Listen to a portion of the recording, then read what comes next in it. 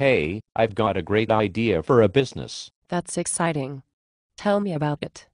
I've developed a chemical isomer that links to volatile organic compounds causing carbon bonds to rupture and wraps them in a nanotube coating. Huh. That's a little confusing. Can you dumb it down for me? Sure.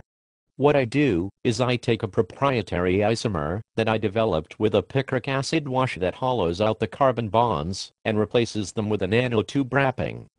Okay, so I guess it's pretty technical. Oh yeah. I've been working on this isomer for 9 years. So what's the business idea? To sell it, To who? everybody will want one, What for?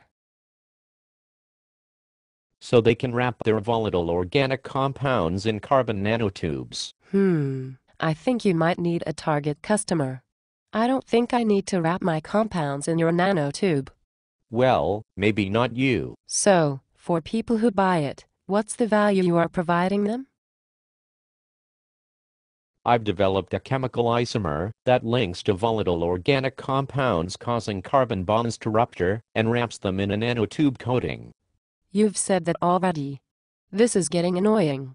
Why should anyone care about your isomer?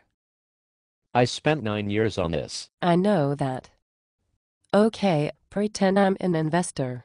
How can I make money off your product? By selling it. You're a smart guy, but try not to think like a scientist.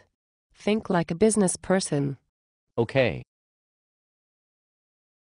Value chain. Term sheet. I have to go now and answer that. That's not your phone. I know.